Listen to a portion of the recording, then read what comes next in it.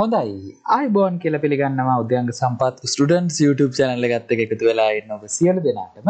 ඉතින් මම අද ඔයගොල්ලන්ට උසස් පෙළ ගිණුම්කරණයේදී උග්ගම්කරණයට අදාළ තවත් පිරිවැයකරණයේ තියෙන පාඩමක් තමයි කතා කරන්න උත්සාහ කරන්නේ. ඉතින් පාඩමට යොමු වෙන කලින් ආරාධනා කරනවා subscribe කරන්න මගේ YouTube channel එක උද්‍යංග සම්පත් ස්ටුඩන්ට්ස්. ඒ වගේම මෙතන තියෙන bell icon එක click කරොත් ඔයගොල්ලන්ට පුළුවන් මගේ latest update video බලන්න. ඒ වගේම Facebook එකේ මම ඉන්න උද්‍යංග සම්පත් ස්ටුඩන්ට්ස් කියලා ඒකටත් like කරොත් ඔයගලන්ට පුළුවන් මගේ මේ අලුතෙන්ම අප්ඩේට් කරන විෂය කරුණු පිළිබඳ අවබෝධය ගන්න. ඉතින් welcome to උද්‍යංග සම්පත් ස්ටුඩන්ට්ස්. අපි බලමු අද පාඩම මොකක්ද කියලා. අද පාඩමේදී අපි කතා කරන්න උත්සාහ කරනවා අපේ ගිණුම්කරණයේදී අපි කතා කරන වැදගත් මාතෘකාවක්. ඒ මාතෘකාව තමයි ශ්‍රම පිරිවැයකරණය. ඉතින් අපි බලමු මේ ශ්‍රම පිරිවැයකරණය කියන සම්පූර්ණ පාඩමම අද මේ වීඩියෝව තුලින් ඔයගොල්ලෝ ඉගෙන ගන්න කොහොමද කියලා. මොකද්ද මේ ශ්‍රම පිරිවැය කියලා කියන්නේ? මුලින්ම අපි බලමු ශ්‍රමය කියන්නේ මොකක්ද කියලා. ශ්‍රමය කියලා කියන්නේ කිසියම් සේවාවක් සැපයීම වෙනුවෙන් අපට ලැබෙන ඒ කියන්නේ කිසියම් භාණ්ඩයක් හෝ සේවාවක් නිෂ්පාදනය කිරීම සඳහා අපි යොදවන කායික මානසික ප්‍රයත්නයන්ට අපිට කියන්න පුළුවන් ශ්‍රමය කියලා.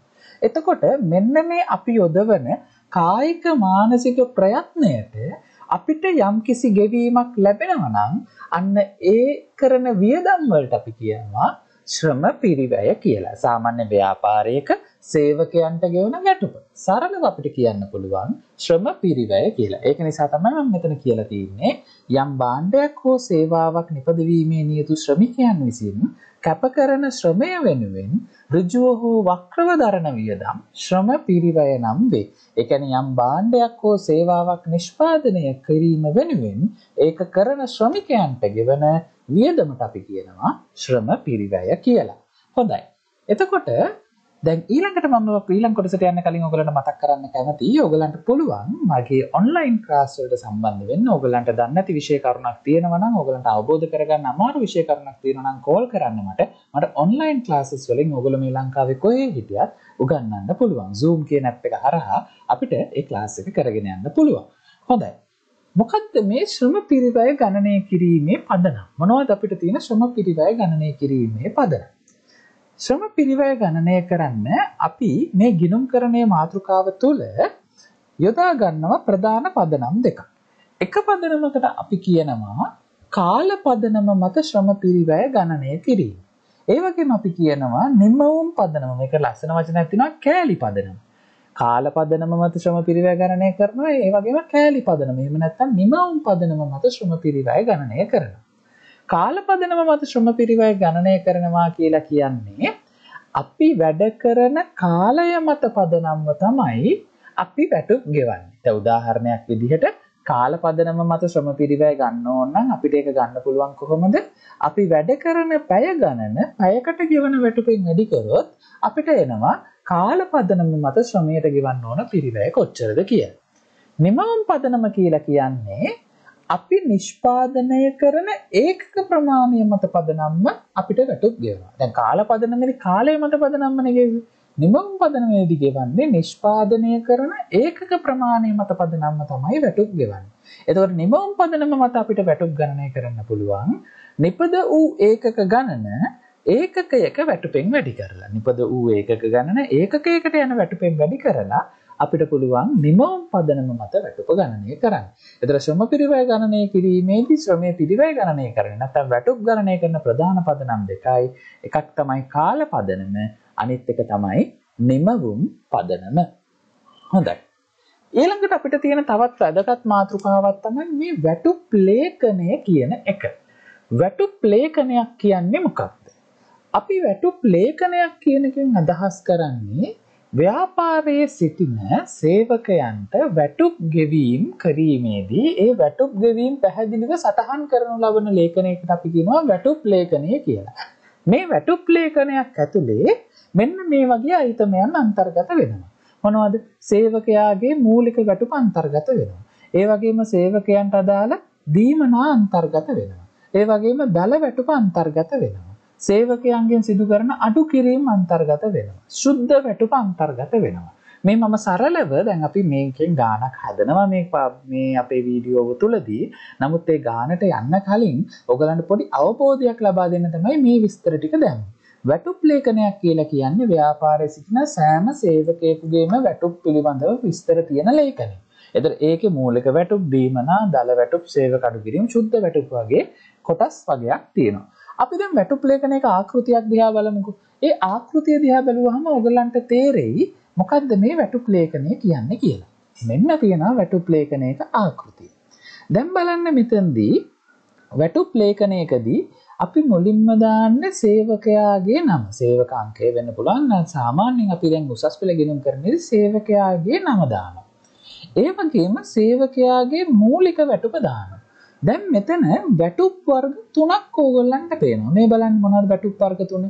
මූලික වැටුප තියෙනවා, දල වැටුප තියෙනවා, ඒ වගේම ශුද්ධ වැටුප තියෙනවා. මොකද්ද මූලික වැටුප කියලා කියන්නේ? මූලික වැටුප කියලා කියන්නේ අපි අර කතා කරන්නේ බේසික් සැලරි එක මොකද්ද කියලා අහන්නේ අපි කට්ටියගෙන්. මූලික වැටුප. ඒ කියන්නේ එයාට ගෙවන්න එකඟ වෙන පඩිය කොච්චරද? එතකොට එයාට අඩුම වශයෙන් ගෙවන්න එකඟ වෙනවා යම්කිසි පඩියක්. අන්න ඒ වැටුපට එයාට ලැබෙන දීමනා ටික එකතු කරනවා. උදාහරණයක් විදිහට එයාට බෝනස් ලැබෙනවා වෙන්න පුළුවන්. අපි කියනවා ප්‍රසාද දීමනා. ඒ වගේම OT ලැබෙනවා වෙන්න පුළුවන්. අපි කියනවා අතිකාල දීමනා. එහෙනම් මේ එයාගේ මූලික වැටුපට දීමනා එකතු කරාම ලැබෙන පිළිතුරට තමයි අපි කියන්නේ දල වැටුප කියලා. එහෙනම් ඔයගොල්ලෝ දැන් දන්නවා මොකද්ද මූලික වැටුප කියන්නේ, මොකද්ද දල වැටුප කියන්නේ.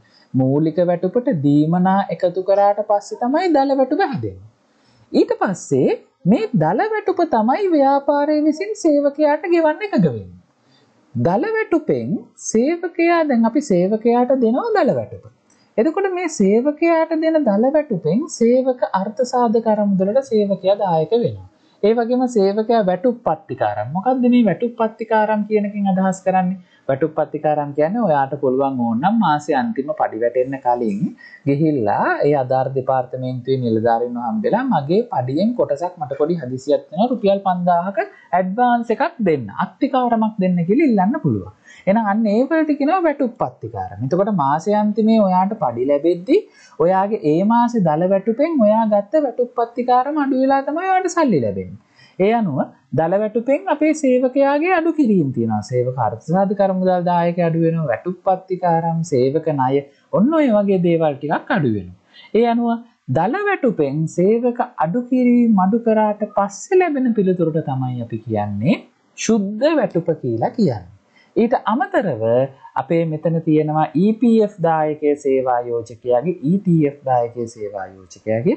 මම මේ ටික මේ පාඩමේ ඉස්සරහට කියන්නම්. මම දැම්ම මේ ගැන කියන්න ගියොත් ඔයගලන්ට තේරෙන්නේ නැහැ. මේ ආකෘතිය දිහා බලලා ඔයගොල්ලෝ ඉගෙන ගන්න ඕනේ වැටුප කොටස් තුනයි. මූලික වැටුප, දල වැටුප, ශුද්ධ වැටුප. මූලික වැටුපට දීමනා එකතු කළාට පස්සේ වැටුප තමයි දල වැටුප කියලා කියන්නේ. දල වැටුපෙන් සේවකයාගෙන් සිදු කරන අඩු කිරීම අඩු කරාට පස්සේ ලැබෙන වැටුප තමයි ශුද්ධ වැටුප කියලා කියන්නේ. හොඳයි. අපි දැන් බලමු කොහොමද මේ වැටුප් සම්බන්ධ ගිණුම්කරණය කරන්නේ කියලා. මම මේ වැටුප් සම්බන්ධ ගිණුම්කරණය ගැන කතා කරන්න කලින් ඕගොල්ලන්ට කියලා දෙන්නම් මෙන්න මේ වැටුප් ලේඛනයකට අදාළ අභ්‍යාසයක් කරන විදිහ. මම ඒකට අභ්‍යාසයක් තෝරගත්තා. ඒ අභ්‍යාසය තමයි මම අද තෝරගත්තේ 2012 උසස් පෙළ විභාගයට ආපු අභ්‍යාසය. 2012 උසස් පෙළ පේපර් එකේ අභ්‍යාස අංක 4 ආයන්න කියන අභ්‍යාසය තමයි මම අද කරන්නේ. 2012 උසස් පෙළ පේපර් එකේ අලුත් විෂය නිර්දේශයේ දෙවන ප්‍රශ්න පත්‍රයේ අභ්‍යාස අංක 4 ආයන්න කියන ප්‍රශ්නේ තමයි මම අද ඔයගොල්ලොත් එක්ක මේ වැටුප් ලේඛන උගන්වන මොහොතේ කතා කරන්නේ. බලන්න, අතුල, කමල් සහ එරන්ද සමාගමක සේවකයන් තිදෙනෙකි. ඔවුන්ගේ වැටුප් සම්බන්ධව 2012 මාර්තු මාසය සඳහා පහත තොරතුරු ලබා දී ඇත. මොනවද කියන තොරතුරු? වැඩ කරන පැය ගණන තියෙනවා, වැඩ කරන ලද පැය ගණන තියෙනවා. අතුල, කමල්, එරන්ද සතියේ දිනවල පැය 40 ගානේ වැඩ කරලා තියෙනවා. සතියන්තයේ පැය 10යි 20යි ආදී වශයෙන් වැඩ කරලා තියෙනවා. පැයක රේටයන්. මේ පැයක රේටයන් කියලා කියන්නේ පැයකට ගෙවන වැටුප. අර මං කියවනේ කාලපදනම මත වැටුප් ගණනය කරනවා කියලා. ඒතර මෙතනදී වැටුප ගණනය කරන්නේ පැයකට ගෙවන වැටුප වැඩ කරන පැය ගානේ වැඩි කරා නම් හරි. එහෙනම් සතියේ දින සඳහා පැයකට 200 ගාණ ගෙවනවා. සති අන්තය සඳහා අතිකාල ගෙවීම තමයි ගෙවන්නේ. ඒ කියන්නේ සතියේ දිනවල වැඩ කරනවා නම් සාමාන්‍ය විදියට රුපියල් 200 ගාණ ගෙවනවා. සති අන්තයේ වැඩ කරනවා නම් OT අතිකාල ගෙවීම තමයි ගෙවන්නේ. සතියේ දිනක පැයක රේටේ මෙන්න එකමාරයි. දැන් සතියේ දිනක පැයක රේටේ කීයද 200යිනේ. එහෙනම් 200 වගේ එකමාරක්. ඒ කියන්නේ රුපියල් 300ක මුදලක් තමයි අතිකාල පැයකට මේගොල්ලෝ ගෙවන්න එකඟ වෙන්නේ. ඊට අමතරව තියෙනවා සේවකයා සහ සේවකයා විසින් සේවක අර්ථසාධක අරමුදලට කරන දායකය පිළිවෙලින් 115ක් සහ 110කි. සේවක භාරකාර අරමුදලට සේවකයාගේ දායකය 103කි. EPF ETF ගණනය සඳහා අතිකාල ගෙවීම් සැලකිල්ලට නොගනී කියලා කියනවා. එතකොට EPF ETF ගණනය කරන්න අතිකාල ගෙවීම් සැලකිල්ලට නොගනී කියලා කියන. ඊට අමතරව අඩු කිරීම ගාණ කියලා තියෙනවා. සුබ සාධන අරමුදලට සෑම සේවකයෙක්ම දායක වෙනවා රුපියල් 200 ගානේ.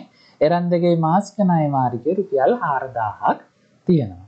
දැන් මම කොහොමද මේ තොරතුරු ටික වැටුප් ලේඛනයකට දාන්නේ කියන එක මම ඔයගොල්ලන්ට මුලින්ම කියලා දෙන්නම්.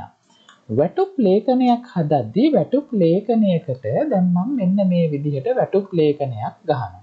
මේක තමයි අපේ වැටුප් ලේඛනය. වැටුප් ලේඛනය තමයි මේ ගහන්නේ. අපේ ව්‍යාපාරයේ නම සේවකයන්ට දෙන එක. එතකොට අපි දාන්නේ 2012 මාර්තු මාසය සඳහා වැටුප් ලේඛනය තමයි මේ අපි ගහන්නේ. 2012 මාර්තු මාසය සඳහා වැටුප් ලේඛනය. එතකොට දැන් මේ වැටුප් ලේඛනයට අපි මුලින්ම දාන්නේ සේවකයාගේ නම. සේවකයාගේ නම දානවා වැටුප් ලේඛනයට. සේවකයාගේ නම. එතකොට සේවකයාගේ නම දැම්මට පස්සේ සේවකයාගේ නම දානවා වැටුප් ලේඛනයට. ඊට පස්සේ අපි දානවා මූලික වැටුප. මූලික වැටුප දානවා. ඊට පස්සේ මූලික වැටුපට පස්සේ මූලික වැටුපට අපේ ව්‍යාපාරයේ යම් යම් දීමනා තියෙනවා නම් මේ දීමනා එකතු වෙන්න ඕන. දැන් මේ ව්‍යාපාරයේ මූලික වැටුපට එකතු වෙන දීමනාව තමයි අතිකාල ගෙවීම. ඒ කියන්නේ සාමාන්‍ය සතියේ දිනක වැටුපට එකතු වෙන දීමනාව තමයි අතිකාල ගෙවීම. එහෙනම් මම දානවා අතිකාල. අතිකාල දීමනා දානවා. ඒ අනුව අතිකාල දීමනා වලින් පස්සේ අපිට එනවා දැන් අපේ මූලික වැටුප තියෙනවා. මූලික වැටුපට අපිට තියෙන දීමනාව එකතු කරාට පස්සේ එනවා දල වැටුප. දල වැටුප කියන එක අපිට ගණනය කරන්න පුළුවන්. මම හිතනවා ඔයගලන්ට තේරෙන්නේ නැති කියලා මම මොකද්ද කිව්වේ කියලා. මම කිව්වේ අපේ මූලික අපේ සේවකයාගේ නම දාගන්නවා මුලින්ම. ඊට පස්සේ මූලික වැටුප දාගන්නවා. අතිකාල දීමනා දාගන්නවා. ඊට පස්සේ දල වැටුප. ඒ කියන්නේ මූලික වැටුපට මේ අතිකාල දීමනා එකතු කරාම තමයි දල වැටුප තියෙන්නේ. දැන් මේකෙන් එනවා සේවක අඩු කිරීම. සේවක අඩු කිරීම අපිට තියෙනවා. මොනවද අපිට තියෙන සේවක අඩු කිරීම? අපිට එක සේවක අඩු කිරීමක් තියෙනවා මෙන්න මෙතන. සුබ සාධන අරමුදලට දායකයෙකුත් තියෙනවා. මාසික ණය වාරිකක් තියෙනවා. එහෙනම් එක අරමුදලක් තමයි සුබ සාධන අරමුදල. සුබ සාධන අරමුදලට අපේ දායකයක් තියෙනවා. ඒ වගේම ණය වාරික තියෙනවා. ණය වාරික තියෙනවා. right. ඊට අමතරව තව එක අඩු කිරීමක් තියෙනවා. ඒ තමයි මෙන්න මෙතන තියෙන සේවකයාගේ EPF දායකය. මෙන්න මෙතන තියෙන්නේ සේව්‍යා. සේව්‍යා කියන්නේ කවුද? සේව්‍යා කියන්නේ කම්පැනි. සේවකයා කියන්නේ ඒ වැඩ කරන සේවකයාට. එතකොට සේව්‍යා සහ සේවකයා විසින් අර්ථ සාධක අරමුදලට ඒ කියන්නේ EPF සඳහා කරන දායකය 115ක් සහ 110කි. ඒ කියන්නේ EPF එකට සේව්‍යා කියන්නේ කම්පැනිය 115ක් දායක වෙනවා. සේවකයා 110ක් දායක වෙනවා. එහෙනම් මම මෙතන දානවා මේකට අමතරව තව එක අඩු කිරීමක් තියෙනවා. EPF වලට 110ක දායකයක් තියෙනවා. දැන් ඕගොල්ලෝ බලනවා ඇති මොකද්ද මේ EPF සඳහා කරන මේ දායකයේ කතාව කියලා. මේ බලන්නකෝ මෙන්න මෙතනට ආවහම මෙන්න මේ EPF හා ETF ගැලපීම කියලා තියෙනවා. මම මේක තව ටිකක් විස්තර කරනවා මේ වීඩියෝ එක ඇතුලේ. දැනට මම මේ ගාන හදන්න EPF දායකය කියලා කියන්නේ සේවක අර්ථ සාධක අරමුදලට කරන දායකය. EPF කියන්නේ සේවක අර්ථ සාධක අරමුදල. ETF කියලා කියන්නේ සේවක භාරකාර අරමුදල. සේවක අර්ථ සාධක අරමුදලට අපි සාමාන්‍යයෙන් සේවකයාට ලැබෙන වැටුපෙන් කියන එකෙන් දැන් ඔයගලන්ට වැටුප් කිහිපයක් මම කිව්වනේ. එතකොට මොනවද මෙතන ගන්න ශුද්ධ වැටුපද, දල වැටුපද, මූලික වැටුපද? එතකොට දැන් ඔයගලන්ට කල්පනා වෙන්න පුළුවන් වැටුප් ලේඛනයක තියෙනවා මූලික වැටුප තියෙනවා, ඒ වගේම දල වැටුප තියෙනවා, ශුද්ධ වැටුප තියෙනවා. එතකොට සේවකයාගේ මේ EPF දායකය, මේ තියෙන සේවකයාගේ EPF දායකය ගණනය කරන්නේ මොන වැටුපටද? සාමාන්‍යයෙන් ව්‍යාපාරවල ගණනය කරන්නේ මූලික වැටුපට. නමුත් සමහර අභ්‍යාසවලදී මේ EPF ETF ගණනය කරන්න කියලා කියනවා දල වැටුපට. එතකොට අපි දල වැටුපට ගණනය කරනවා. නමුත් ගාන නිහඬයි නම් ගානේ මුකුත් කියලා නැත්නම් EPF ETF ගණනය කරන්න ඕනේ මූලික වැටුපට. එතකොට දැන් EPF ETF කිව්වහම EPF ETF EPF දායකය කියන්නේ සේවක අර්ථ සාධක අරමුදල් දායකය. සේවක අර්ථ සාධක අරමුදලට සේවකයාත් දායක වෙනවා, සේවා යෝජකයාත් දායක වෙනවා. ඒක තමයි මෙන්න මේ අභ්‍යාසයේ අපිට කියන්නේ. මේ තියෙන්නේ සේව්‍යයා සහ සේවකයා. මේ සේව්‍යයා කියන්නේ කම්පැනි නැත්නම් සේවා යෝජකයා කියන එක්කෙනා සහ සේවකයා EPF සඳහා 115යි 110යි. එහෙනම් ඒ උදාහරණයට අනුව සේවකයා දායක වෙන්නේ 110යි. සේවා යෝජකයා දායක වෙනවා 115යි. EPF සඳහා. ඒ වගේම ETF සඳහා බලන්න ETF කියන්නේ සේවක භාරකාර අරමුදලනේ. ETF සඳහා සේව්‍යයාගේ දායකයේ 103යි. ඒ කියන්නේ ETF වලට සේව්‍ය දායක වෙන්න ඕනේ 103කින් කියලා තමයි මේ ගානේ අපිට කියන්නේ. ඒ කියන්නේ මෙතන ETF වල සේවා යෝජක කියන්නේ කවුද? කම්පැනි එක විතරයි දායක වෙන්නේ ETF වලට. මම නැවත කියනවා නම් ඔයගලන්ට තේරුම් යන්න EPF කියන්නේ සේවක අර්ථ සාධක අරමුදල, ETF කියන්නේ සේවක භාරකාර අරමුදල. මේකට අපි රජයට ගෙවන්න ඕනේ. අපේ පඩියෙන් අපිට ලැබෙන වැටුපෙන් මෙන්න මේ අරමුදල් වලට ඉතිරි කිරීම කරන්න ඕනේ. මේ ඉතිරි කිරීම කරද්දී අපේ පඩියෙන් ප්‍රතිශතයක් තමයි ඉතිරි කිරීම කරන්නේ. එතකොට EPF සේවක අර්ථ සාධක අරමුදලට දෙන්නෙක් දායක වෙනවා. සේවකයාත් දායක වෙනවා, ඒ වගේම සේවා යෝජකයාත් දායක වෙනවා. ඒ වගේම සේවක භාරකාර අරමුදල ETF එකට දායක වෙන්නේ කම්පැනි නැත්නම් සේවා යෝජක විතරයි. EPF සඳහා සේවකයා දායක වෙද්දී ඒ වැටුපෙන් ඒ ප්‍රතිශතයක් දායක කරන්න ඕනේ, සේවා යෝජකයා කම්පැනිය දායක කරන්න ඕනේ. ETF වලට කම්පැනිය පමණයි අපි යොදා ගන්න. ඒක තමයි මේ උදාහරණේ නැවතත් මම කියන්නේ. EPF වලට 115ක් කම්පැනිය, EPF වලට 110ක් සේවකයා. ඒ වගේම ETF වලට සේව්‍යයා විතරයි 103ක් දායක වෙන්නේ. එහෙනම් ඒක නිසා අපි දාගන්නවා අපේ සේවක අඩු කිරීමට සේවකයාගේ EPF දායකය 110යි කියලා. ඒ අනුව ගත්තහම අපිට දැන් මේ දල වැටුපෙන් අපේ සේවකයාගේ සිදු කරන අඩු කිරීම තුනයි. සුබ සාධන වියදම් අඩු කරනවා, ණය වාරික අඩු කරනවා, සේවකයාගේ EPF දායකය අඩු කරනවා.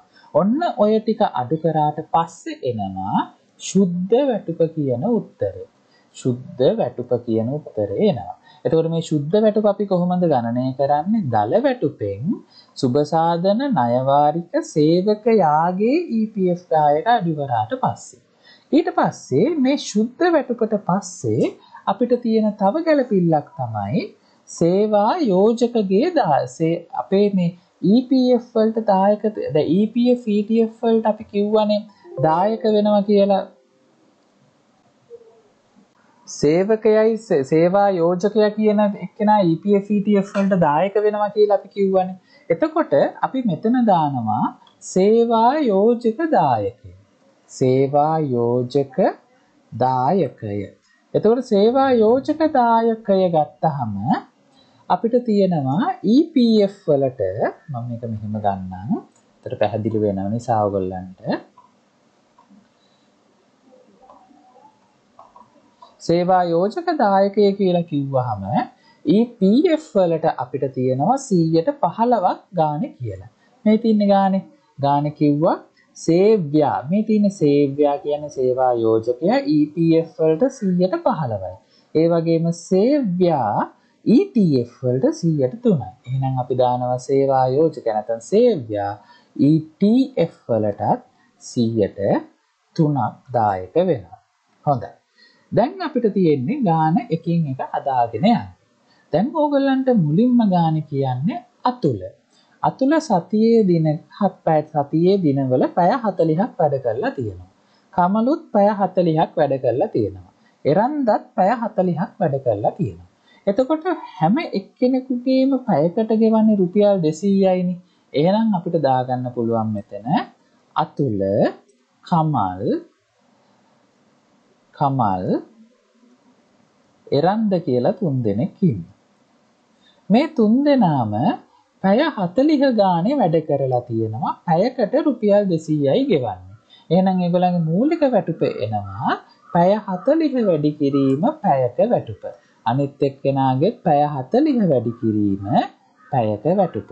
ඊළඟ එක්කෙනාගේ පැය 40 වැඩි කිරීම පැයක වැටුප. ඇයි මම මේ හැම එක්කෙනාම පැය 40කින් වැඩි කරේ? ඒගොල්ලෝ සතියේ දිනවල පැය 40 ගානේ වැඩ කරලා තියෙනවා. සති අන්තයේ තියෙන්නේ අතිකාල විතරයි. ඒතකොට අතිකාල සතියේ දිනක පැයක වටිනාකම වෙන්නේ එකමාරයි. ඒතකොට සතියේ දිනක පැයකට 200ක් ගෙවනවනේ. ඒ වගේ එකමාරක් කියන්නේ කීයක්ද? රුපියල් 300යි. එහෙනම් සති අන්තයේ අතුල වැඩ කරලා නැහැ. කමල් වැඩ කරලා තියෙනවා පැය 10ක්. එහෙනම් සති අන්තයට ගියාම සති අන්තයේ අතුලගේ අතිකාල දීමනා ලැබෙන්නේ නැහැ. අතුල වැඩ කරලා නැති නිසා. නමුත් කමල් පැය 10ක් වැඩ කරලා තියෙනවානේ. පැයකට 300යි. 300 ගත්තේ පැයක රේටයෙන් එකමාරක් කියලාගෙන පැයකට 200යි 200 වගේ එකමාරක් කියන්නේ 300යි. එහෙනම් අපි කරන්නේ මේ 300 වැඩි කරනවා. එයා වැඩ කරේ පැය 10යි කමල් වැඩ කරලා තියෙන්නේ පැය 10යි. ඒ වගේම එරන්දට ගියාම එරන්ද පැය 20ක් වැඩ කරලා තියෙනවා සතියන්තේ. එතකොට පැයකට පැය 20ක් වැඩ කරලා තියෙනවා පැයකට ගෙවනවා 300ක්. ඒ අනුව ඔන්න ඒ විදිහට එනවා. ඊට පස්සේ දැන් අපි දල වැටුපට යනවා. දැන් මූලික වැටුප ගත්තා. මූලික වැටුපට අතිකාල දීමනා එකතු කරාට පස්සේ මූලික වැටුපට අතිකාල දීමනා ටික අපි එකතු කරනවා. මූලික වැටුපට අතිකාල දීමනා එකතු කරාට පස්සේ එනවා අපිට එක් සේවකයාගේ මොකද්ද? දල වැටුප කීයද කියලා. දල වැටුප ගණනය කරන්නේ මූලික වැටුප ධන අතිකාල දීමන. හොඳයි. ඊළඟට සේවකයාගේ දල වැටුපත් ඔන්නවා ගණනය කරලා තියෙන්නේ. දැන් ඔයාට තියෙන්නේ සේවකයාට අදාළව මොනවද කරන අඩු කිරීම. එකක් තමයි ගානේ කියනවා සුබ සාධන අරමුදලට මාසික සේවක දායකය 200යි. හැම එක්කෙනෙක්ම 200 ගානේ දායක වෙනවා. එහෙනම් සුබ සාධන අරමුදලට මේ 3 දෙනාම 200 ගානේ දායක වෙනවා. ඊළඟට මේගොල්ලෝ කියනවා එරන්දගේ මාසික ණය වාරිකේ රුපියල් 4000ක් කැපෙන්න ඕනේ. එහෙනම් ණය වාරික කැපෙන්නේ එරන්දගෙන් විතරයි රුපියල් 4000ක්. අනිත් අයගෙන් ණය වාරික අය කරන්නේ නැහැ. ඊට පස්සේ තියෙනවා වැදගත් ගැළපිල්ල EPF ගැළපිල්ල. දැන් EPF සේවකයාගෙන් 110ක් නේ ගණනය කරන්න කියලා තියෙන්නේ. දැන් මට තියෙන ප්‍රශ්නේ ඕගොල්ලෝ මේක ගණනය කරන්නේ දල වැටුපටද මූලික වැටුපටද? අපි බලමු ගානේ මොකක්ද අපිට කියන්නේ කියලා. EPF සහ ETF ගණනය සඳහා අතිකාල ගෙවීම් සැලකිල්ලට නොගනී. ඒ කියන්නේ මේ EPF ETF ගණනය කරන්න අතිකාල දීමනා සැලකිල්ලට ගන්නෙ නැහැ. එතකොට දල වැටුප ඇතුලේ අතිකාල දීමනා තියෙනවනේ. එතකොට EPF ETF වලට දල වැටුප ගන්න බෑ. ඇයි? ඒක තුල අතිකාල දීමනා තියෙනවා. එහෙනම් මේගොල්ලෝ නොකිය කියන්නේ EPF ETF ගණනය කරන්න මොකටද? මූලික වැටුපට. එහෙනම් අපි EPF එක ගණනය කරනවා රුපියල් 8000යි මූලික වැටුප පළවෙනි එක්කෙනාගේ එයාගේ වැටුපට 110යි. ඒ වගේම ඊළඟ එක්කෙනාගේත් මූලික වැටුප 8000යි ඒ වැටුපට 110යි.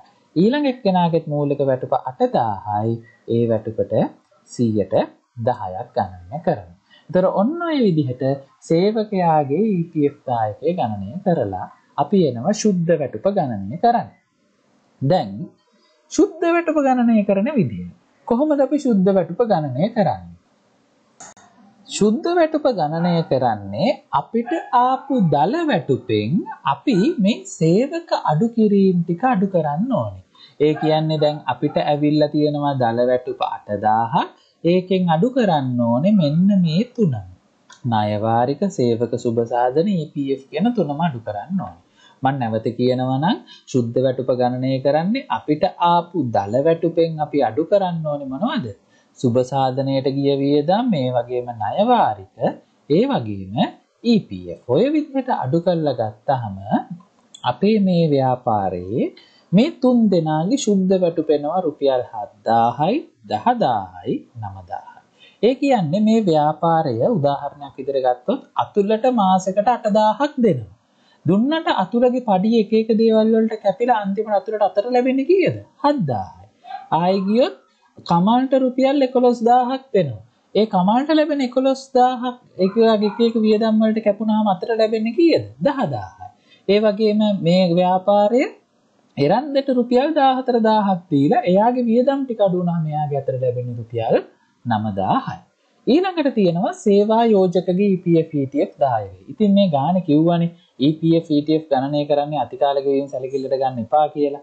එහෙනම් මෙතනටත් අපි යොදා ගන්න ඕනේ මොකක්ද? අතිකාල ගෙවීම් නැති මූලික වැටුප තමයි අපි ගන්න ඕනේ. එහෙනම් අපි ගන්නවා පළවෙනි එක්කෙනාගේ මූලික වැටුප 8000ට 100ට 15. එතකොට ඒ විදිහට හැම එක්කෙනාටම 100ට 15 ගාණ ගන්නවා මූලික වැටුපට. ETF එක ගණනය කරන්නේ මූලික වැටුපට 100ට 3.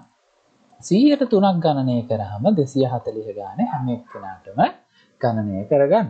එතකොට ඔන්න ඔය විදිහට තමයි මේ ගානේ මේ වැටුප් ලේඛනය කියන එක හදන්නේ. ඔයගලන්ට පළවෙනියටම අහලා තියෙන්නේ මාර්තු මාසය සඳහා වැටුප් ලේඛනය පිළියෙල කරන්න. එතකොට වැටුප් ලේඛනය තුලදී අපි මොකද්ද කරේ? මූලික වැටුපන් මුලින්ම දැම්මා. ඒකට දීමනා ටික එකතු කරලා දල වැටුප ගණනය කරගත්තා. ඒකෙන් සේවකයාගේ අඩු කිරීම ටික අඩු කරාට පස්සේ ශුද්ධ වැටුප ආවා. දල වැටුපෙන් සේවක අඩු කිරීම අඩු කරාට පස්සේ තමයි ශුද්ධ වැටුප ආවේ. ඊට පස්සේ සේවා යෝජකයාගේ දායකය EPF 115යි, ETF 103යි ආදී වශයෙන් ගණනය කරගත්තා. දැන් අපි මේ හැම තීරුවක්ම දල වැටුපේ ඉඳන් අනිත් පැත්තට තියෙන හැම තීරුවක්ම එකතු කරගන්න ඕනේ.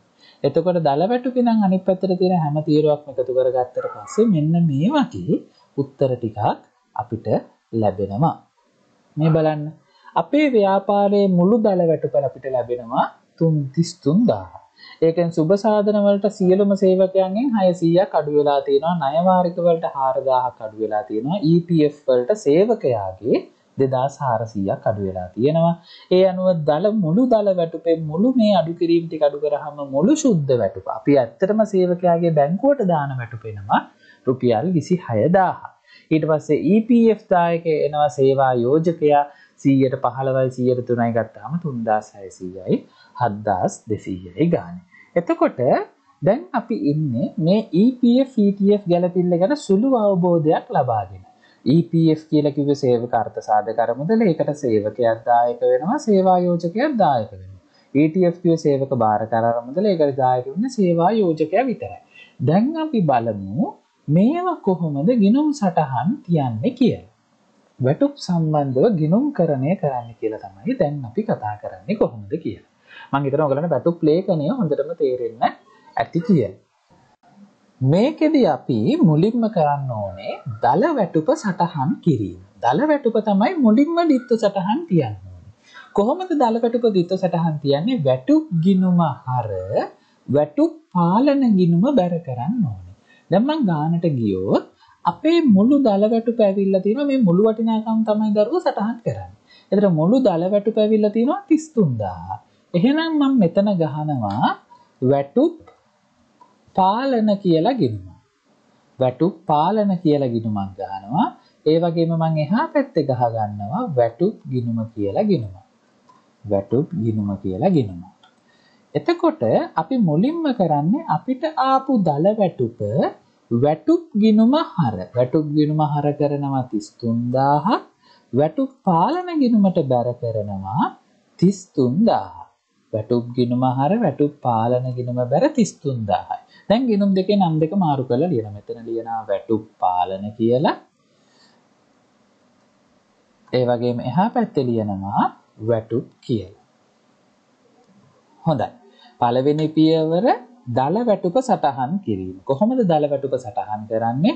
වැටුප් ගිණුම හර වැටුප් පාලන ගිණුම බැර. එතකොට අපි අර මූල්‍ය ප්‍රකාශනවල දාද්දි වියදම් වල වැටුප් වියදම කියලා දාන්නේ. මේ වැටුප් වියදම කියලා දාන්නේ මේ වැටුප් ගිණුමේ තියෙන ශේෂය. ඒක මතක තියාගන්න. හොඳයි. ඊළඟට දෙවෙනි පියවර. මොකද්ද දෙවෙනියට කියන්නේ? පළවෙනි පියවර දල වැටුප සටහන් කරා. වැටුප් ගිණුම හර වැටුප් පාලන ගිණුම බැර. දෙවෙනි පියවර වැටුපෙන් කරන අඩු කිරීම සටහන් කිරීම.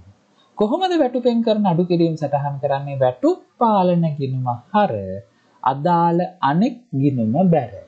මේ කියන්නේ දැන් මෙතන බලන්න මේ සේවකයට ආපු දල වැටුපෙන් සුබ සාධන වියදම් 600ක් අඩු වෙලා තියෙනවානේ. එතකොට දැන් මේ වැටුප් පාලන ගිණුමට අපි දැම්මනේ මේ 33000 යාට අයිති දල වැටුප.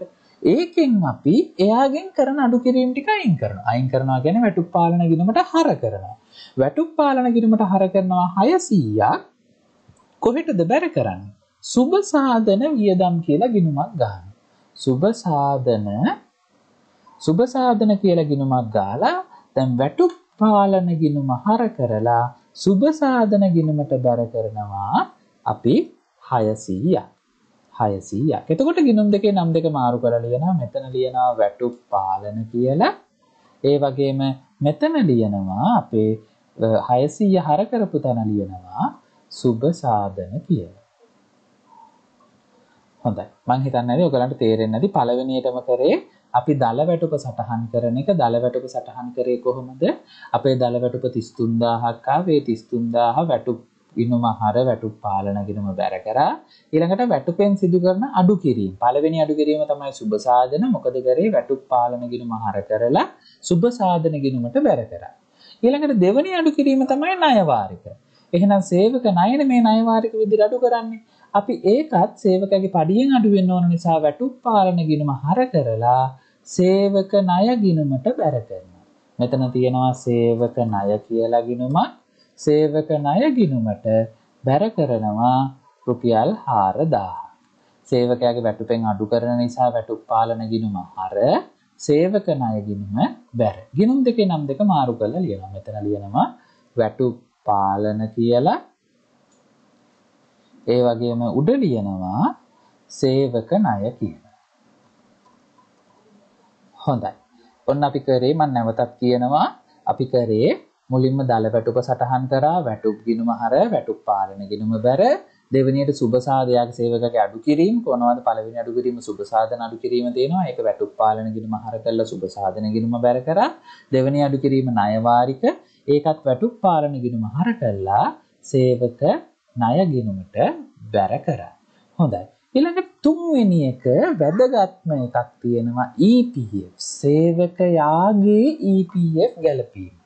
දැන් මේ සේවකයාගේ EPF කියන්නේ ව්‍යාපාරයේ වියදමක්ද? නැහැ. හොඳට මතක තියාගන්න සේවකයාගේ EPF කියන්නේ ව්‍යාපාරයේ වියදමක් නෙවෙයි. ව්‍යාපාරයේ 33000ක් පඩි දෙනවා. ව්‍යාපාරයේ වියදම වැටුප් 33000යි. ඒකෙන් එයාගේ පඩියෙන් කැපිලා තමයි මේ ගාන 2400 හැදෙන්නේ. එතකොට ඒක ව්‍යාපාරේ වෙනම දරන්නේ නැහැනේ. මේ 33000ට අමතරව ව්‍යාපාරේ තව 2400ක් දෙන්නේ නැහැනේ. 33000න් පඩියෙන් තමයි මේ 2400 EPF කියලා කැපෙන්නේ. එහෙනම් ඒකත් අපි මොකද කරන්නේ? සේවකයාගේ පඩියෙන් කැපෙන නිසා වැටුප් පාලන ගිණුමට හර කරනවා 2400ක්. කොහෙටද බැර කරන්නේ? අපි ගහනවා ගිණුමක් ගෙවිය යුතු EPF කියලා. අපි ගහනවා ගෙවිය යුතු EPF කියලා ගිණුමක් ගහලා ඒ ගෙවිය යුතු EPF ගිණුමට බැර කරනවා 2400ක්. මොකද්ද මම කරේ? සේවකයාගේ EPF දායකය ඒක සේවක පඩියෙන් අඩු වෙන එකක් නිසා වැටුප් පාලන ගිණුම හර කරලා ගෙවිය යුතු EPF ගිණුමට බැර කරා. ඒක තමයි මම මෙතන දානවා. එතකොට ගිණුම් දෙකේ නම් දෙක මාරු කරනවා. මෙතන දානවා ගෙවිය යුතු EPF. ඒ වගේම මෙතන අනිත් ගිණුමේ නම දානවා වැටුප් පාලන. වැටුප් පාලන. මම නැවත කියනවා අපි මුලින්ම කරේ දල වැටුප සටහන් කරා වැටුප් ගිණුම හර වැටුප් පාලන ගිණුම බැර ඊළඟට සේවක අඩු කිරීම ටික. දැන් සේවක අඩු කිරීම 3යි තිබ්බේ. මෙන්න මේ 3 තමයි තිබ්බේ. එහෙනම් ඒ සේවක අඩු කිරීම 3 අපි කොහොමද සටහන් කරේ? වැටුප් පාලන ගිණුම හර කළා ඒ අදාළ ගිණුමට බැර කරා. සුබ සාධනික වැටුප් පාලන හර කළා සුබ සාධන බැර කරා. ඒ වගේම සේවක ණයක වැටුප් පාලන හර කළා සේවක ණය ගිණුමට බැර කරා.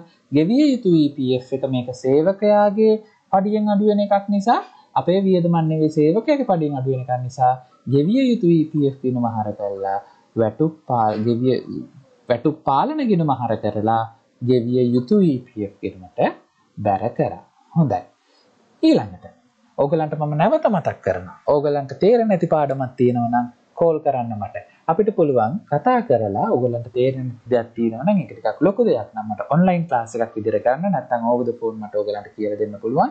ඉතින් කතා කරන්න ඕගලන්ගේ ඕන ප්‍රශ්නයකට අපිට ඕගලන්ට මේ ලංකාවේ කොහේ හිටියත් ක්ලාස් එකක් කරගන්න ඕන නම් Zoom කියන app එක හරහා අපිට කරන්න පුළුවන් ඔන්ලයින් ක්ලාසස්. හොඳයි. EPF ETF ගැලපිල්ලේ තමයි අපි හිටියේ. ඊට පස්සේ වැටුප් සම්බන්ධ ගිණුම්කරණයේදී අපි කිව්වා දල වැටුප සටහන් කිරීම සේවක වැටුපෙන් සිදු කරන අඩු කිරීම. ඔය දෙකට පස්සේ අපි එනවා ඊ සේවකයාගේ EPF දායකය. අන්නේ සේවකයාගේ EPF තමයි මම මේ ගැලපුවේ. මේ තියෙන්නේ සේවකයාගේ EPF දායකය ගැලපුවේ වැටුප් පාලන ගිණුම හර ගෙවිය යුතු EPF ගිණුම බැර.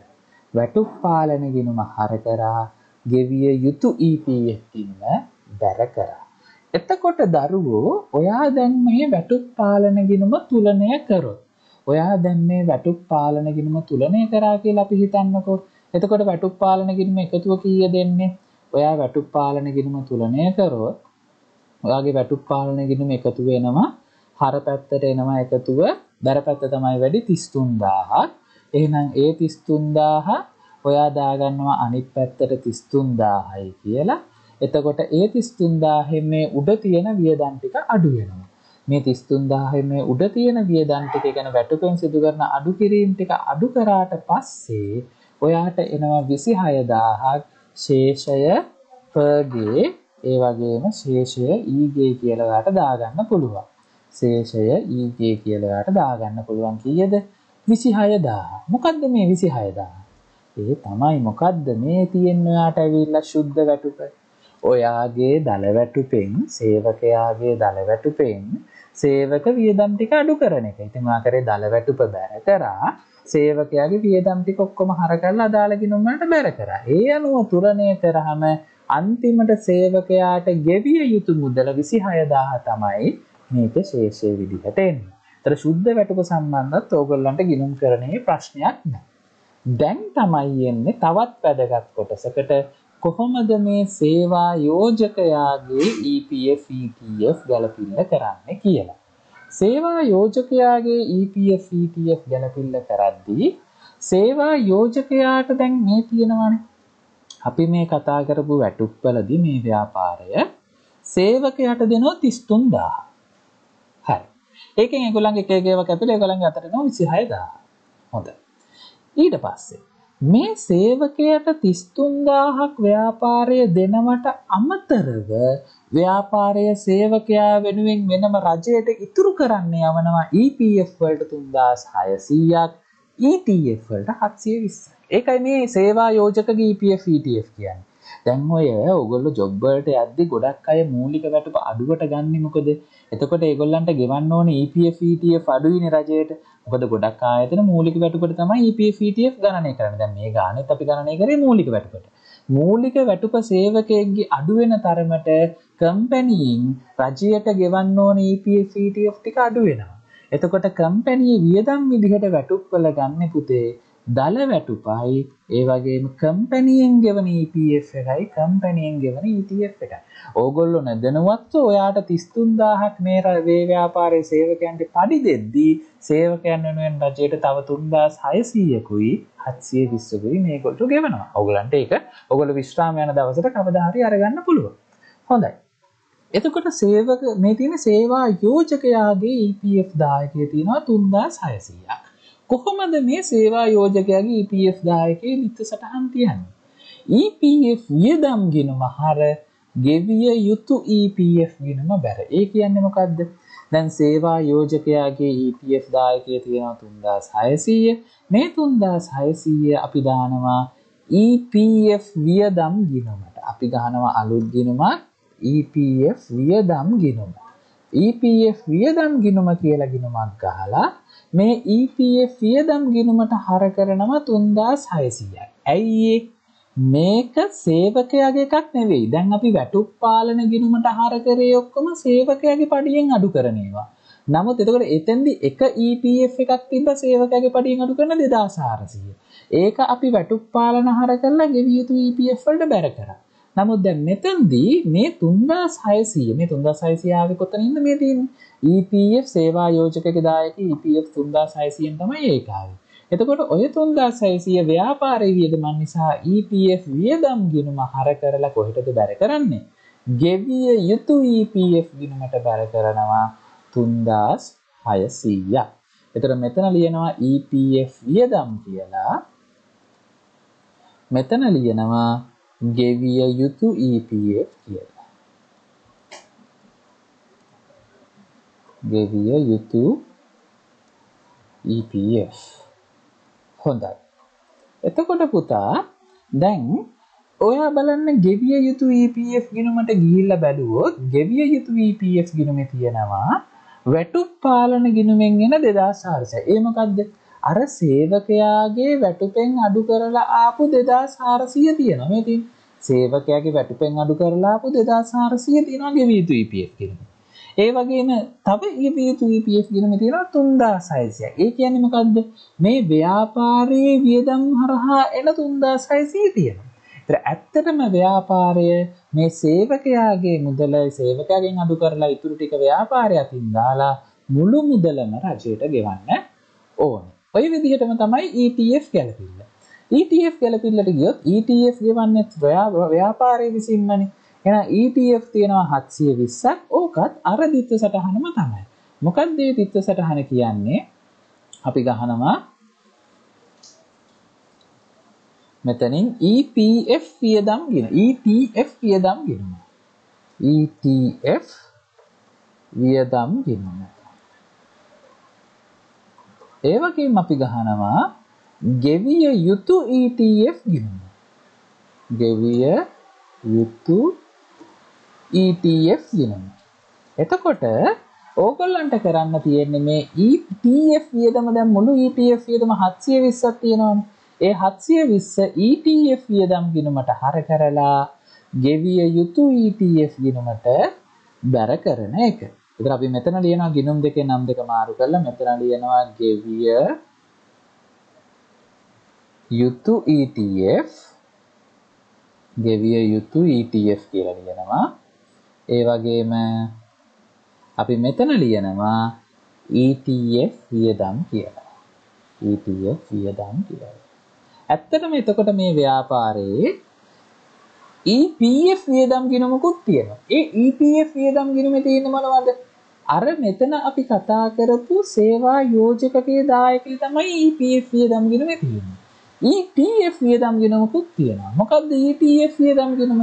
ඒ තියෙන්නේ සේවා යෝජකගේ ETF දායකය. මම හිතනවා ඔයගොල්ලන්ට තේරෙන්න ඇති කියලා. එතකොට ඒක තමයි මම මේ දාලා තියෙන්නේ සේවා යෝජකගේ ETF දායකය කියලා. සේවා යෝජකගේ EPF දායකය දැම්මේ EPF වියදම් ගිණුම හර ගෙවිය යුතු EPF ගිණුම බැර. සේවා යෝජකගේ ETF දායකය දාන්නේ ETF වියදම් ගිණුම හර ගෙවිය යුතු ETF ගිණුම බැර කියලා. මම නැවත කියනවා නම් අපි මේ විදිහට මූලික වැටුප ගණනය කරගත්තා. ඒ වගේම මූලික වැටුපට අතිකාල දීමනා එකතු කරලා දල වැටුප ගණනය කරගත්තා. ඊට පස්සේ දල වැටුපෙන් සේවක සුබ සාධන වියදම් ටික අඩු වුණා. ඒ වගේම කියන්නේ සේවකයාගෙන් සිදු කරන අඩු කිරීම ටික අඩු කරා. එතෙන්දී සේවකයාගේ EPF දායකය අඩු කරා. ඒ අනුව දල වැටුපෙන් මේ සේවකයාගෙන් කරන අඩු කිරීම ටික අඩු කරාට පස්සේ අපි ගණනය කරා ශුද්ධ වැටුප කියලා එකක්. ඒ අනුව ඊට පස්සේ සේවා යෝජකගේ ETF දායකය සහ සේවා යෝජකගේ ETF දායකය කියන එක ගණනය කරා. එතකොට අපිට දීලා තියෙන අභ්‍යාසය නම් අපෙන් අහලා තියෙන්නේ මොකද්ද? වැටුප් පාලන ගිණුමයි ගෙවිය යුතු EPF ගිණුමයි ගෙවිය යුතු ETF ගිණුමයි විතරයි. ඒ කියන්නේ ඔයා මේ අපේ 2014 උසස් පෙළ පේපර් එකේ අභ්‍යාසයේදී ගහන්න ඕනේ මෙන්න මේ වැටුප් පාලන ගිණුමයි ඒ වගේම අපිට මේ අපි ගහපු ගෙවිය යුතු EPF ගිණුමයි ගෙවිය යුතු ETF ගිණුමයි කියන දෙක විතරයි. මේ තියෙන්නේ ගෙවිය යුතු EPF ගිණුම ඒ වගේම අපි මෙතන ගැහුවා ගෙවිය යුතු ETF ගිණුම. මේ තියෙන්නේ ගෙවිය යුතු ETF ගිණුම. මෙච්චරයි අහන්නේ. නමුත් මේ අභ්‍යාසයෙන් මම ඔයගොල්ලන්ට සමස්ත වැටුප් සම්බන්ධ ගිණුම්කරණය කියලා දුන්නා. මුලින්ම දල වැටුප සටහන් කරා වැටුප් ගිණුම හර වැටුප් පාලන ගිණුම බැර ඊළඟට සේවකයාගෙන් සිදු කරන අඩු කිරීම ටික සටහන් කරා කොහොමද ඒ අඩු කිරීම ඔක්කොම වැටුප් පාලන ගිණුමට හර කරලා අදාළ අනෙක් ගිණුමට බැර කරනවා. දැන් සුබ සාධන වේදනම් වැටුප් පාලන හර සුබ සාධන බැර ඒ වගේම සේවක ණය නම් වැටුප් පාලන හර සේවක ණය බැර ඒ වගේම ගෙවිය යුතු EPF නම් වැටුප් පාලන හර ගෙවිය යුතු EPF බැර. ඒ අනුව තුලනය කරාම මේ ගිණුමේ ඉන්නේ ශුද්ධ වැටුප. ඊට පස්සේ සේවා යෝජකගේ EPF දායකය අපි ගණනය කරන විදිය කතා කරා. ඒ එන උත්තරේ EPF දායකෙහි EPF වියදම් ගිණුම හර ගෙවිය යුතු EPF ගිණුම බැර. ඒතකොට ගෙවිය යුතු EPF ගිණුමේ සේවා යෝජකගේ සේවායකයාගේ දෙකේම ගෙවිය යුතු ගානනවා. ඊට පස්සේ සේවා යෝජකගේ ETF දායකය ගන්න ඕන නම් ETF වියදම් ගිණුම හර ගෙවිය යුතු ETF ගිණුම බැර. ඊළඟට අපෙන් අහන තව කතාවක් තියෙනවා වැටුප් සම්බන්ධ ගිණුම් කරද්දී. ඒ තමයි සේවකයන්ට අදාළ මුළු වියදම. සේවකයන්ට අදාළ මුළු වියදම. ඕගොල්ලෝ හිතන විදිහට මේ ලේඛනය දිහා බැලුවහම සේවකයන්ට අදාළව තියෙන මුළු වියදම කීයක් වෙන්න ඇතිද? එතකොට ඕගොල්ලන්ට මොනවද මේ ගානට අනුව සේවකයන්ට අදාළ මුළු වියදම් තියෙන්නේ? මේ බලන්නකො. දල වැටුප අනිවාර්යෙන්ම ව්‍යාපාරයෙන් දෙන්න ඕන එක. එතකොට සුබ සාධන වියදම් තියෙන ණය වාරයක මේ අපේ ළමයි පටල ගන්න. සේවකයන්ට අදාළ වියදමට අපි ගන්නේ දරුවෝ මෙන්න මේ තුන විතරයි. මොනවද? දල වැටුප ගන්නවා සේවකයට අදාළ වියදම් විදිහට. ඒ වගේම සේවා යෝජකගේ ETF දායකය ගන්නවා. සේවා යෝජකගේ ETF දායකය ගන්නවා. මම නැවත කියනවා නම් සේවකයාට අදාළ වියදම් විදිහට අපි ගන්නේ දල වැටුප සේවා යෝජකගේ EPF දායකය සේවා යෝජකගේ ETF දායකය. එතකොට මේ අභ්‍යාසයට ගියාම සේවකයාට අදාළ මුළු වියදම ගන්න ඕන නම් අපි එකතු කරන්නේ දල වැටුපයි ඒ වගේම සේවා යෝජකගේ EPF දායකය 3600යි සේවා යෝජකගේ ETF දායකය 720යි. දැන් කට්ටියට ප්‍රශ්නයක් එන්න පුළුවන් ඇයි අනේ මේ සේවක අඩු කිරීම වියදමක් වෙන්නේ නැත්තේ? ඒව පුතේ අපිට වියදමක් නෙවෙයිනේ. ඇයි අපි දල වැටුප 33000ක් ඒගොල්ලන්ට දීලා ඉවර වුණාට පස්සේ ඒගොල්ලන්ගේ පඩියෙන්නේ මේ ටික කැපිලා යන්නේ. අපි 33000ක් දෙනවා. ඒකෙන් තමයි මේ ටික අඩු වෙන්නේ. ඒක නිසා ඒව ව්‍යාපාරයේ වියදම් වෙන්නේ නැහැ. එතකොට කියන්න පුළුවන් එතකොට බැංකුවට දාන ශුද්ධ වැටුප වියදමක් නෙවෙයිද? නෑනේ පුතේ. 33000ක් දුන්නට පස්සේ මේ ටික අඩු වෙලානේ එන්නේ මෙන්න මේ ශුද්ධ වැටුප 26000 කියන එක. එහෙනම් 33000 කියන එක ඇතුලේ මේ 26000 තියෙනවානේ. ඒ කියන්නේ ශුද්ධ වැටුප කියන්නේ මේ 33000න් මේ ටික අඩු කරාට පස්සේ එන උත්තරේනේ. ඒක නිසා අපිට ශුද්ධ වැටුප වියදමක් නෙවෙයි. නමුත් අපි වියදම් විදිහට ගන්නවා දල වැටුපයි සේවා යෝජකගේ EPF දායකයයි සේවා යෝජකගේ ETF දායකයයි තුන. ඒකෝර අපිට පැත්තක ලියලා පෙන්නන්න පුළුවන් මුළු වියදම සමානයි. සේවකයාගේ මුළු වියදම අපිට දාන්න පුළුවන් මේ විදිහට සේවකයාට අදාළ මුළු වියදම මොනවද තියෙන්නේ? එකක් තමයි සේවකයාට අදාළ මුළු වියදම විදිහට අපිට දාන්න පුළුවන් සේවකයාට අදාළ මුළු වියදම විදිහට අපිට දාන්න පුළුවන් එකක් තමයි දල වැටුප. කීයද දල වැටුප අපේ අභ්‍යාසය අපිට දීලා තියෙන්නේ 33000යි. එහෙනම් දල වැටුප අපිට දාන්න පුළුවන් 33000යි. ඊට අමතරව තියෙනවා සේවා යෝජකගේ EPF. සේවා යෝජකගේ EPF කීයක් තියෙනවද? 3600ක් තියෙනවා. ඊට අමතරව සේවා යෝජකගේ ETF සේවා යෝජකගේ ETF ටික තියෙනවා. සේවා යෝජකගේ ETF තියෙනවා කීයක්ද? 750ක් තියෙනවා. 720ක් තියෙනවා. එහෙනම් 720 මෙතන දාන්න. හොඳයි. එතකොට සේවකයාට අදාළ මුළු වියදම විදිහට අපිට පෙන්වන්න පුළුවන් මේ අභ්‍යාසයට අනුව කීයක්ද? මෙන්න මේ තුනේ එකතුව. සේවකයාට අදාළ මුළු වියදම 37320. ඒක තමයි මම නැවතත් කියන්නේ. සේවකයාට අදාළ වියදම විදිහට අපි ගන්නේ දල වැටුපයි, සේවා යෝජකගේ EPF දායකයයි, සේවා යෝජකගේ ETF දායකයයි. හොඳයි. එතකොට ඔය විදිහට බැලුවහම අපිට මේ අභ්‍යාසය කරන්න පුළුවන්. ඉතාමත්ම ලේසි අභ්‍යාසයක් මේ වැටුප් ලේඛන සම්බන්ධව අපිට තියෙන්නේ. හොඳයි. ඒ අනුව ඔයගලන්ට මම නැවත මතක් කරනවා. ඔයගලන්ට තේරෙන්නේ නැති දෙයක් තියෙනවා නම් මට කතා කරන්න. මම උදයන්ග සම්පත් ඒ වගේම අපිට පුළුවන් ඔයගලන්ට තේරෙන්නේ නැති දෙයක් තියෙනවා නම් ඔයා මේ ලංකාවේ කොහේ හිටියත් Zoom කියන app එක හරහා online class එකකින් ඔයාට ඒක කියලා දෙන්න. මට කතා කරන්න ඔයගලන්ගේ ප්‍රශ්න විසඳ ගන්න. ඉතින් මට හිතෙනවා ඕගොල්ලෝ අද පාඩමෙන් හොඳ අවබෝධයක් ලබා ගන්න ඇති. කොහොමද වැටුප් ලේඛන පිළියෙල කරන්නේ? කොහොමද EPF ETF ගැලපිල්ල දාගන්නේ? ඔය වගේ අවබෝධයක් ලබා ගන්න. ඉතින් මම ඉස්සරහට කරන ගැලපිලි කියන වීඩියෝවේ ඔයගොල්ලන්ට මේ EPF ETF නැවත මතක් කරලා දෙන්නම්. ඉතින් මම නැවතත් මතක් කරනවා මගේ YouTube channel එක මෙච්චර කරගල් subscribe කරලා නැත්නම් subscribe කරන්න. උදයන්ග සම්පත් ස්ටුඩන්ට්ස් ඒ වගේ මෙතන තියෙන bell icon එක click කරන්න. එතකොට පුළුවන් මගේ latest videos ඔයගලන්ට බලන්න. ඒ වගේම මගේ Facebook එකට ඇවිල්ලා like කරන්න උදයන්ග සම්පත් ස්ටුඩන්ට්ස් කියන Facebook එකට. එතකොට පුළුවන් ඕගොල්ලන්ට මගේ latest update ගන්න. ඉතින් ඕගොල්ලන්ට බොහොමත්ම ස්තුතියි. අපි ඊළඟ වීඩියෝ එකෙන් නැවත හමු වෙමු.